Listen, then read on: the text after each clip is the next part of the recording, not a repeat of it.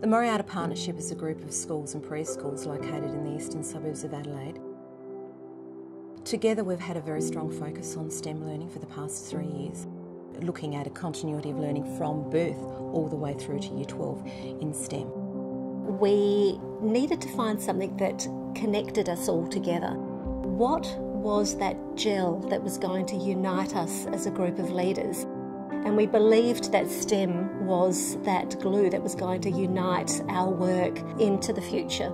STEM has emerged as an important priority, I think, society-wide, but it's true to say that the Morialta Partnership seized upon this really early.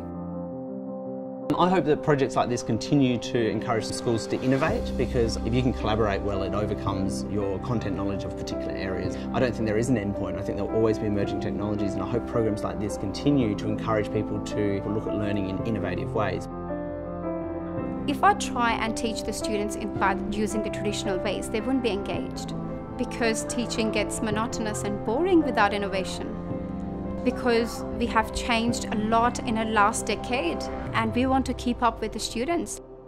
The questions that the students are coming up with is really what's driving the inquiry, and it's the basis for their learning.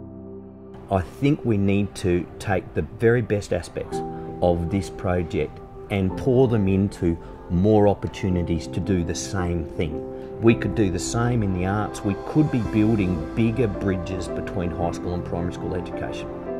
Being out of the comfort zone has definitely made us think about how we go about our practice, and also given us some time to self-reflect. But I think by doing that, we're always improving our pedagogy, which is improving their learning experience for the kids. The project has created opportunities for our teachers to be risk takers. Their learning has been significant. When people start to feel they can manage a new innovation, they then start to own that innovation. I think that is of the greatest essence in order for a successful incorporation of STEM in schools.